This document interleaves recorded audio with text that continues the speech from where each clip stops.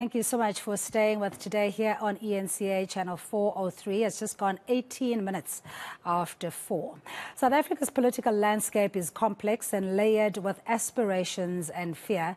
And with new political parties mushrooming and all hope lost in the ruling party, how are these or this year's elections likely to pan out?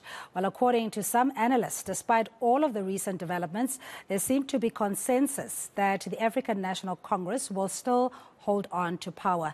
Ray Hartley, research director from the Brenthurst Foundation, joins us now, and he's also the co-author of the book titled The Good, the Bad and the Ugly Scenarios for South Africa's Uncertain Future, which I reviewed with Professor Mose Soko.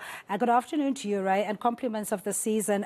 We're going into the election year, which many saying it's going to be a deciding year as to where the country goes. Paint us a picture as it stands now. If we were to hold elections, what outcome are we likely to see? I think as things stand at the moment, the ANC will come in with something in the probably early 40s, early to mid 40s. And the opposition grouping, the multi-party charter grouping, if you put their votes together, would come in at around 36%. So the ANC would remain the first party to try and put together a coalition government.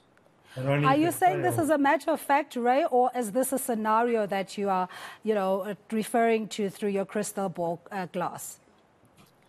Yeah, I think that's according to research that we've done. We've done an election survey. We did it in October last year, and we did one a year before that.